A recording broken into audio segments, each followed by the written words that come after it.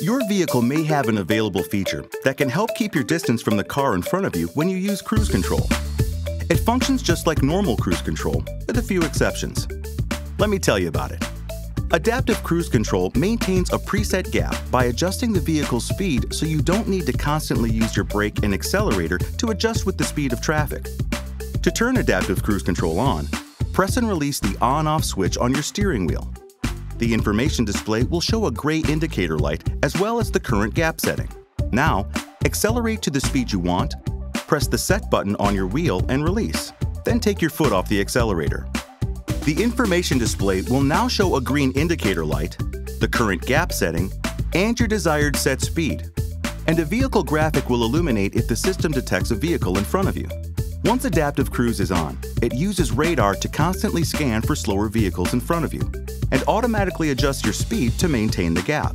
You may notice that on occasion, you go slower than you initially set your cruise for. But don't worry, the system is still working.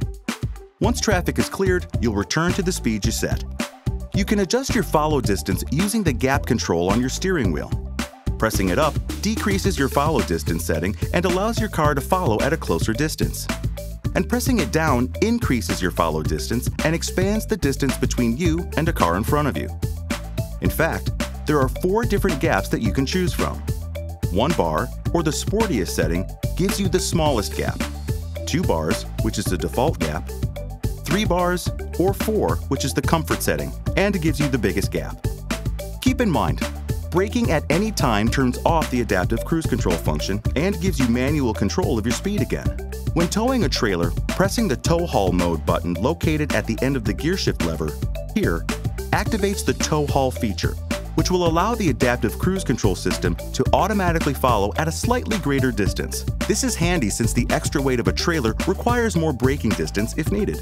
Oh, and one more thing.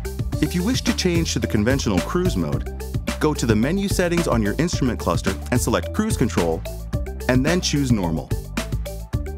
Any questions? Go to owner.ford.com.